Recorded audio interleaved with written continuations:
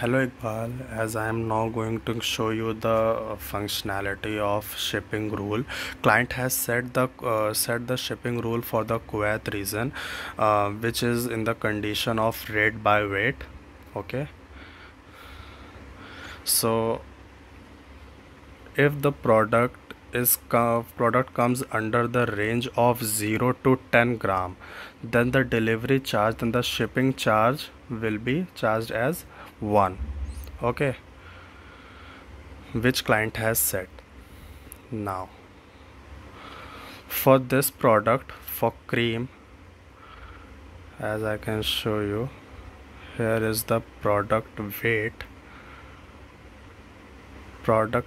It is between 0 to 10. Okay, now it is a 3 gram. So now I'm going to show you the add to cart.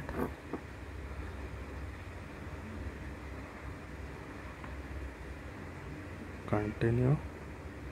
Now for the Kuwait region, delivery charge is applicable as 1. See the delivery charge 1 it is taking, but I can show you one more thing. For this product it is showing 2. Why it is showing 2? Just because client already added shipping charge as 2 for this particular product. He defined here for this particular product.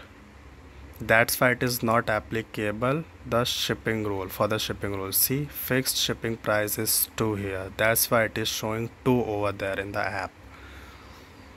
Okay, then shipping rule is not applicable for this product only, but for that it is working fine.